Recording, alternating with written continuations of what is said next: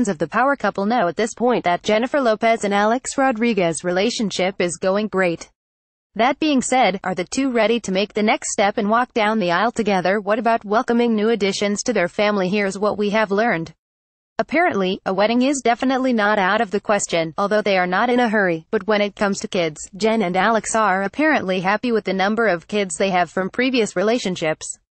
As you may be aware, J.Lo is the mother of twins Emma and Max, 9, while Alex has two daughters, Natasha, 13 and Ella, 9. Meanwhile, their romance is going great, and they couldn't be happier both as a family and lovers.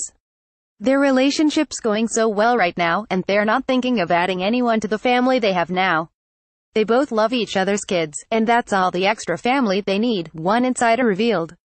Of course, the same source tells us that a wedding might still take place even though they have no plans of having more kids. When it comes to getting married, that's more likely. But they both decided they would not want a long engagement, so when it happens, they want to get married very fast afterward.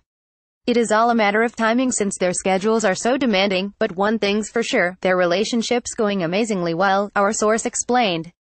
Are you surprised? Jennifer Lopez and her man Alex Rodriguez are not planning on welcoming a baby or two together.